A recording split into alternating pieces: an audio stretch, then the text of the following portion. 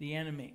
Before we need to put on the armor, we need to find out like what we're up against. And so Paul, in writing to the church at Ephesus, he warned them about their enemy and how to handle the attacks. And so we need to look at that. Over in chapter 6, we're going to read verse 10 through 12. Finally, be strong in the Lord and in the strength of his might. Put on the whole armor of God, that you may be able to stand against the schemes of the devil. For we do not wrestle against flesh and blood, but against the rulers, against authorities, against the cosmic powers over this present darkness, against spiritual forces of evil in heavenly places. And then he begins with the word therefore. And that would be what we just read. That because of the fact that we are in a battle, we need to put on the armor of God. And so we're going to talk tonight about the enemy. So if you turn back to Ephesians chapter 2, we're going to read just a few verses here, beginning at verse 1. And you were dead in trespasses and sins, in which you once walked, following the course of this world, following the prince of the power of the air, the spirit that is now at work in the sons of disobedience, among whom we all once lived in the passions of our flesh, carrying out the desires of the body and the mind, and were by nature children of wrath, like the rest of mankind. And we'll stop right there. So tonight, first of all, we need to realize that if Paul is writing here to the church at Ephesus, and he's writing about their spiritual strengths and weaknesses and so on and so forth, he's giving out theology. That's the first couple chapters, and then he puts application at the end, which he does in almost all of his writings. But here, he tells us, he reminds us who we used to be. So, everybody that's ever lived on this planet has started out dead in our trespasses and sins, verse 1. And he says that's where you once walked. And now, so we are still walking dead in our trespasses and sins if we haven't surrendered our life to Christ. And we're following the course of this world, and we're following the prince of the power of the air. So in other words, we are under the devil's guidance. We are manipulated by him, and we are sons of disobedience until we come to know Jesus as our Savior. And we then through faith, and some of your Bibles probably have a heading on this chapter talking about grace through faith. Then we come to Christ, and we are no longer one of the devil's children. We're one of God's children. When we become one of God's children, then the devil, he doesn't quit and go away. He just bangs harder against us in different avenues. And we're going to talk about them tonight. So the first thing we want to look at is our enemies. What is our enemies? And the Bible lists 3 of them here for us. Number 1 is the world. Look at verse 1 and 2. You were dead in the trespasses and sins, in which you once walked, following the course of this world. And so our enemies, first enemy is the world. The world is not the globe. It's the system around us that is opposed to God. And it caters to the lust of the flesh and the lust of the eyes and the pride of life. Over in 1 John chapter 2, verses 15, 16, 17, it's often called there the society apart from God. In other words, the behavior, the lifestyle, everything that's away from God, the world. And so our enemies is the world. If you don't believe me, go home tonight and look at any advertisement on the internet or on television. It only takes you a couple of seconds to see that our enemy is the world. The devil uses the activities of the world to distract us from obedience to God.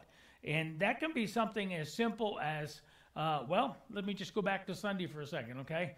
That could be something as simple as the Super Bowl. So the activities of this world, you say, well, there's nothing wrong with the Super Bowl. There isn't if it leads us astray from Christ, it is. Or it could be our job. It could be a million things that the devil likes to use against us. So our first enemy in verses 1 and 2, I'm just going by the way they're listed, not prioritizing them, is the world. The second one in verse 2 is the devil, following the prince of the power of the air, the spirit that is now at work in the sons of disobedience. So our another enemy we have is the devil himself.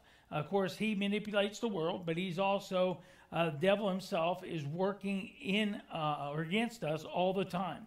He's opposed to all that God is and all that God does and all that God desires for us. So think about it. All that God is, all that God does, and all that God desires for us, Satan is against. The evil one is opposed to that. And so he is busy attacking us every day in whatever avenue he can.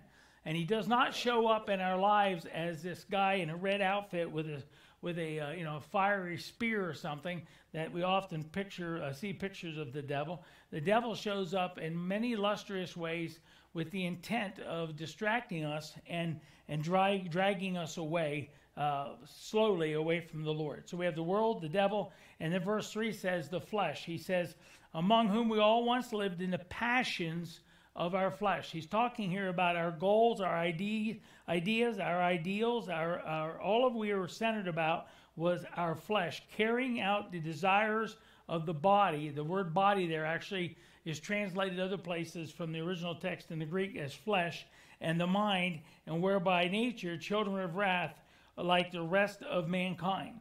And so the old person who we used to be, that we inherited, that inheritance we got from Adam, it was opposed to God in every aspect. And if you look at verse 3, he said we lived out the passions of our flesh.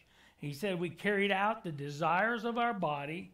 And he says, and we carried out the desires of our mind. And he said we were by nature children of wrath. We were at war against God like the rest of mankind. So we fit in with the rest of the world. Romans chapter 7, verse 14 through 20 talks about this. For we know that the law is spiritual, but I am of the flesh, sold under sin, Paul writes. For I do not understand my own actions. For I do not do what I want, but I do the very thing I hate. Now if I do what I do not want, I agree with the law that is good. So now it is no longer I who do it, but the sin that dwells within me. For I know that nothing good dwells in me. So even in our best days, the Bible says that our righteousness is as filthy rags. And so Paul says, nothing good dwells in me, that is in my flesh. For I have the desire to do what is right, but not the ability to carry it out. For I do not do the good I want, but the evil I do not want is what I keep on doing. And all of us should say amen to that. Verse now 20, now if I do what I do not want, it is no longer I who do it, but the sin that dwells within me. That's the battle of the flesh. If you open to Romans 7, 14 through 20, you might want to write yourself a note next to it and say the battle of the flesh, because that's what he's talking about there. This war that rages inside of us. So that's our enemies. And so next, we're going to talk about the actual enemy himself. And a lot of churches don't talk about the devil because people feel that's too negative and we shouldn't talk about him. I think we need to know who we're up against. I don't think we should celebrate him. I don't think we should, be excited about him, but we should definitely know what we're dealing with. And of course, I've said before, if the Bible talks about it, then we're supposed to talk about it. So, but we are not to be overrun. We are not to be overtaken by him and his actions. So I don't know if that is correct. I think that is incorrect. It is incorrect. We should be on number 1.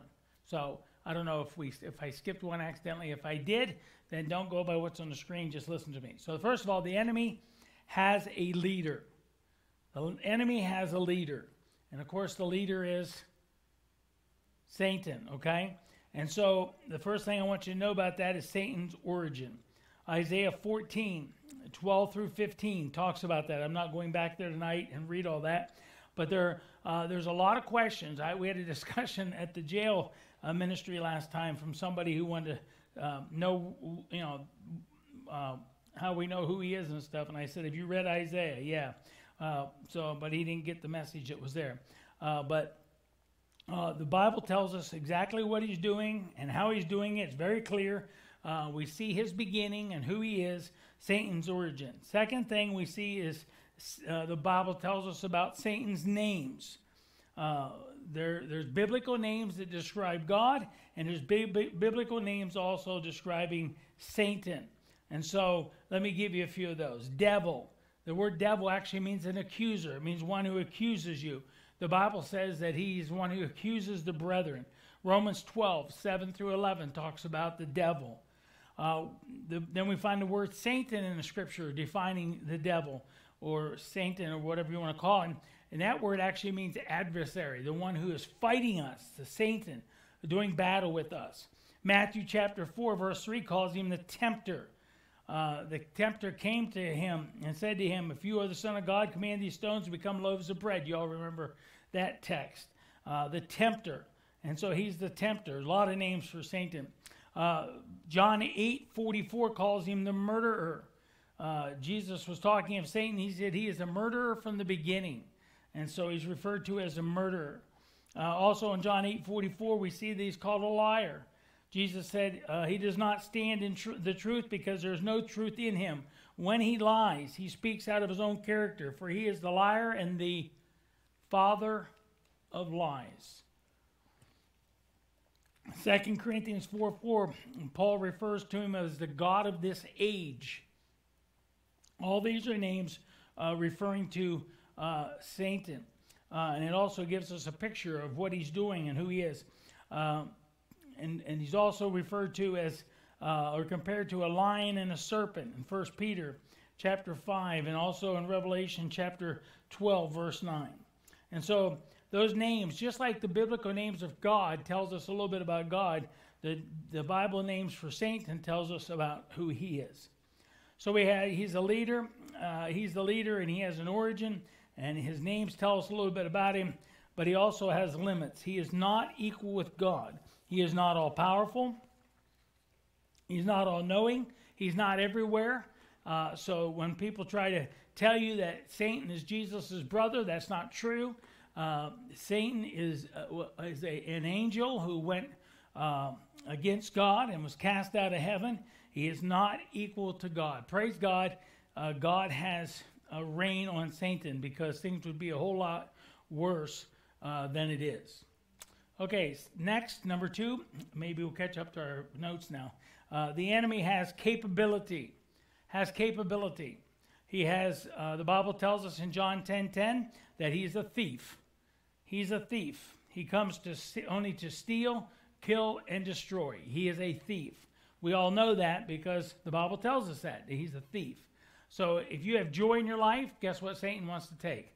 Joy. If he cannot take your salvation because you're sealed until the day of redemption. You're sealed in Christ, but he can try to take your joy. He can try to take your effort, your service to the Lord. And he has all kind of ways to do that. And most of them are lies. Well, not most of them. All of them are lies. He's trying to steal, kill, and destroy. He has capability because he's very smart. 2 Corinthians tells us in chapter 2, verse 11, so you are not outwitted by Satan, for we are not ignorant of his designs. Paul is saying there that Satan is very smart, and we are not to be outwitted by him. We need to know what we're up against, and we need to put on the armor of God so that we can not be outwitted by Satan. Okay, and then the Bible tells us in 2 Corinthians again, 11:14, that Satan disguises himself. Most of the time when Satan shows up in our life, he does not look like we would expect him to. He does not talk like we expect him to. He does not behave or act or attack or anything like we expect him to. Paul wrote, Satan disguises himself as the angel of light. So he comes roaring into the picture, looking pretty nice and fancy, and everybody's like, look at that, look at that. As an illustration, I've said this for years, when the old Marlboro Man was the advertisement in magazines, you never saw a picture of a guy dying of lung cancer.